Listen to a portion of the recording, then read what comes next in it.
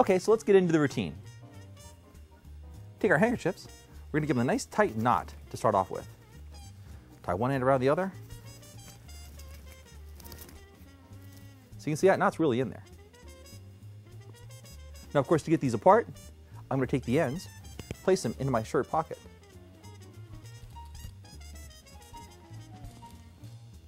Those two ends stay in, these two ends stay out, but it all takes a little magic tug, and they come apart.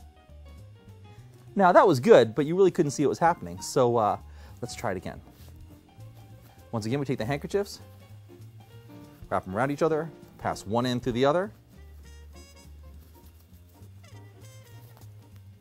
So we get a nice tight knot. There we go.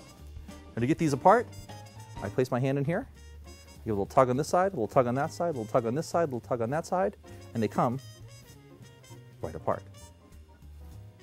Now maybe that wasn't quite visual enough for you. Let's try one more time. Another wrap. Tuck that part in. Again, you can have a spectator really yank on these knots. They really are tight. But to get them loose, all it takes is a little whip of the wrist, and they come apart. Okay, let's take this one step further. This time, we're actually going to tie a knot in each silk, so they can't even pass through there. There's one.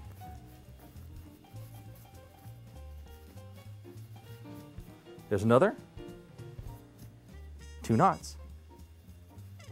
We take the silks, give them a twist, lock them through each other, and now you have a nice double, triple knot, in fact. Now it'd be impossible to get these apart, wouldn't it? Well, maybe not. Even a triple knot just melts apart if you know the secret.